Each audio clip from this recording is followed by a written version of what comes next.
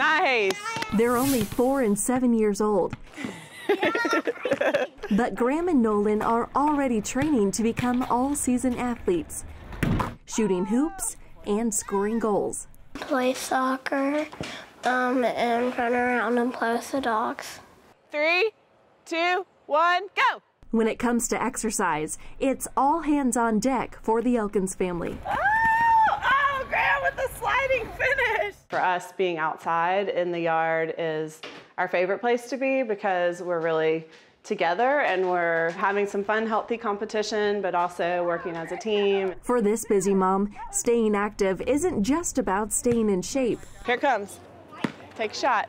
So it gives us more energy to stay focused for our work. It gives us more energy to be with the kids, and involving the kids in the activity is just so great for our family to spend time together.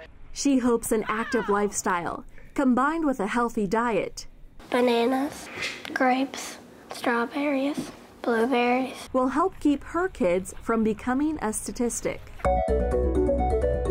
According to the Centers for Disease Control and Prevention, or CDC, obesity affects more than 12 million children and adolescents. So about 1 in 3 will qualify as overweight or obese. Data shows obese children are more likely to have risk factors for cardiovascular disease, such as high cholesterol or high blood pressure. There's no question about it. The most common cause I see of high blood pressure is a person who's overweight. Hey, good afternoon, Cameron. How are you doing today? Dr. Ann Walker has worked as a pediatrician for nearly 30 years.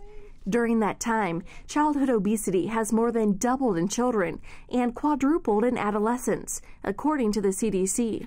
It's huge. We like to say it's ballooned significantly. Dr. Walker starts monitoring her patients' blood pressure and screening their cholesterol at age 2, before most kids are even potty trained. So we're looking at cardiac health prevention in primary care from as young as we can actually effectively look at that person. But cholesterol screening in kids is somewhat controversial. Earlier this year, the U.S. Preventive Services Task Force released a report saying there's not clear evidence to support screening children and adolescents for high cholesterol.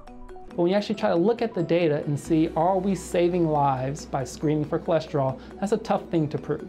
Dr. Matthew Brothers, a pediatric cardiologist, says families should adopt a heart-healthy lifestyle.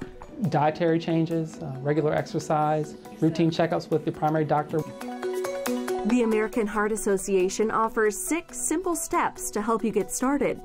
Find free time for activities. Make time in your schedule to get moving as a family. Make a weekly meal plan and stick to it. Simplify your family's schedule so you can have more time for the things that matter. Take baby steps. You don't have to change everything at once. Work as a team and encourage kids to help prepare healthy meals. And parents and caregivers should live by example.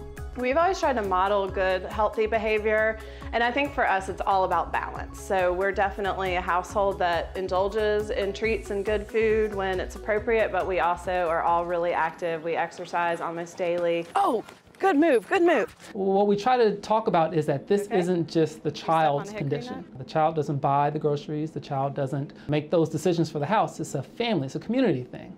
It's empowering parents, trying to undercut the enabling. According to the CDC, obese children are more likely to become obese adults, which can lead to serious health problems like diabetes and heart disease. If you start younger, then we are worried that we'll see more and more young heart disease in their 30s and 40s.